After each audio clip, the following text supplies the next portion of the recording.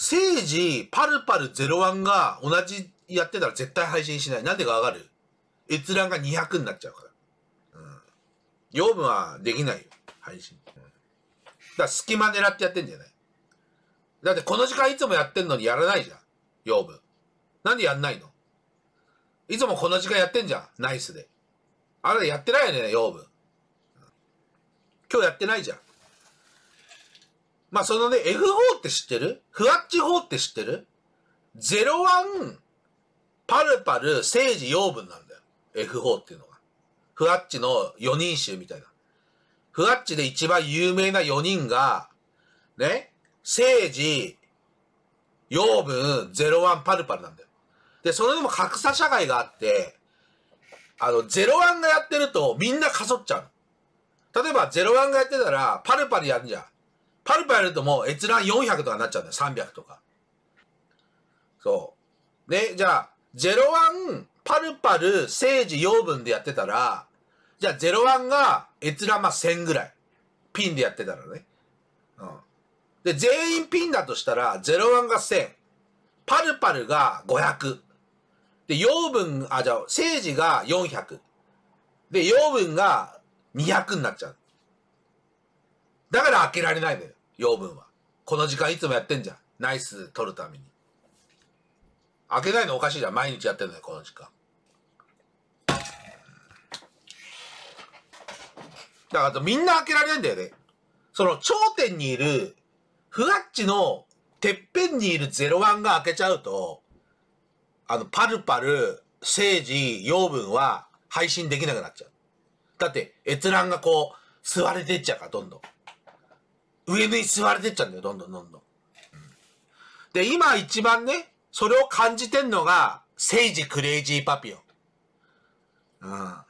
あれはやばいね。01がやってたら閲覧ゴミだもん。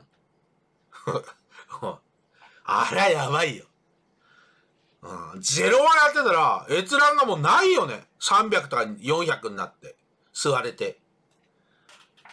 だから相当、政治と01っていうのは、被ってて、ね。そう、野じ馬が被ってて、そう。政治が、01がやると01の方に行っちゃうんだね、野じ馬が。ひどかったよ。01が閲覧1000とかあってね、政治は300だったからね。一昨日イベント最終日かなんかわかんないけど、見たけど。今は01配信だけど、まあでもいずれ負けんじゃない？俺は01に勝てると思ってないから。01の方が上だと思ってから、俺より。それは言ってんじゃん、いつも。01がふわっちの頂点だよ。ふわっち配信者の中で一番すごいのは01だと思うよ。だってお前ら01大好きじゃん。まあ、ナーボーがふわっちを本格的にやるって言ったら、ナーボーになるかもしれないね。だけど言ってないじゃん。やっぱツイキャスメインじゃん。まあ、だってふわっちで4、5千人なんか集めるわけないんだから。藤沢奈々みたいに。だからやっぱそこはツイキャス捨てられないんじゃない？ナーボーも。まあ、ナーボーはやっぱツイキャスメインじゃない。だって、ナーボーも、だって、配信したも1000、2000いかないでしょ。1000ちょいとか、1200、300ぐらいじゃない？俺とあんま変わんないじゃん。閲覧。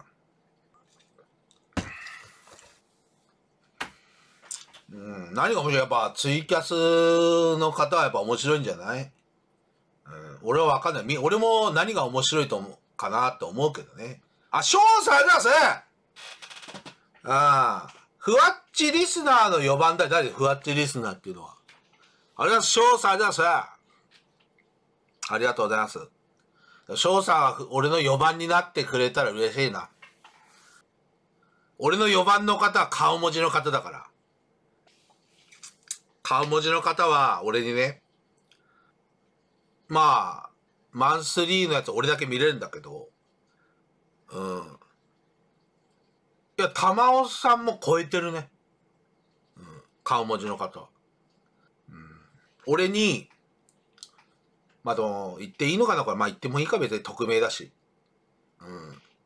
去年の9月かな ?9 月から今年までで、まあ半年ぐらいで、まあ、3000万ぐらい課金してるね。ありがとうございます。だから翔さんもそうなってほしいですよ。3000万。4番になりたいんだったら俺の。まあその人は俺の4番だから。絶対。いや、それはとか見てるでしょ、俺の放送。じゃあなんで俺がさ、放送開けて、で、まあ今日は、来てないよ。その顔文字の方は。だけどなんで毎回10万以上課金されてんの 1日で。いや、翔さんが聞いてきたからで、4番はリスナーは誰ですかって俺に聞いてきたから、まあその方だよって言った。はい、142が NG で、そいつ頭いってんな。はい、NG で。お前のが頭いってんだろ。何タダで見てんじゃん、お前。タダで見ることより頭いってるのはねえだろ。死ねよ、お前。お前が頭いってんだろ、お前。気持ち悪いな。てめえのが頭いねえ。息さらしてるだろ、てめえ。いらねえんだ、てめえ、ゴミが。死ね。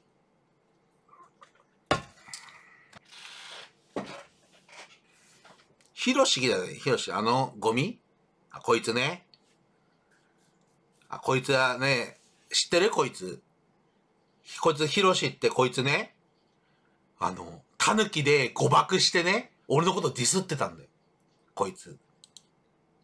まあ見た人もいると覚えてると思うけど、タヌキで俺のことディスってそれを誤爆して間違えちゃったんだよ。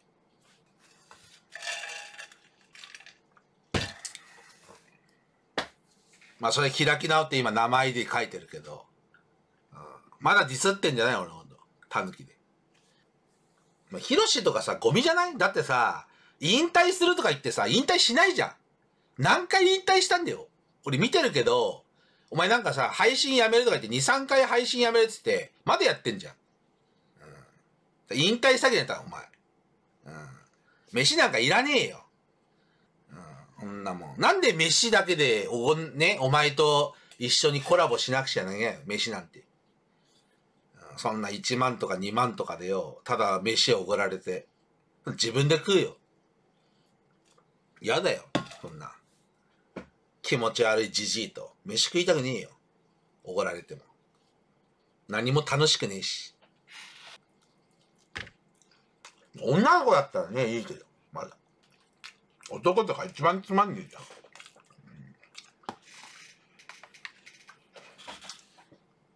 話し合わないでしょ。競馬もやらないし。プロレスも見ないでしょ。アニメも。ゲームもやんないでしょ。全く合わないと思うけどね。いや、昔だったらね、飯をおごるって言ったらすぐ行ったけどね。ニコ生地だったら金なかったから。だけども、ね、配信すればやっぱお金稼げる時代になってる。それで会いたいっつっても、飯をおごるっつっても会いたくないよね。女の子だったらまだね、会いたいってなるけど。可愛かったら。全部断ってるね、俺。なんか、よっさんと一緒に飯をおごるんで、会いたいですっていう DM 来るけど、全部断ってるね。断ってあと既読スルーする。だって俺にメリットないじゃん、何。飯をおごるぐらいじゃん。いや、10万円お小遣いあげますよとかだったら、ね、会いますけど。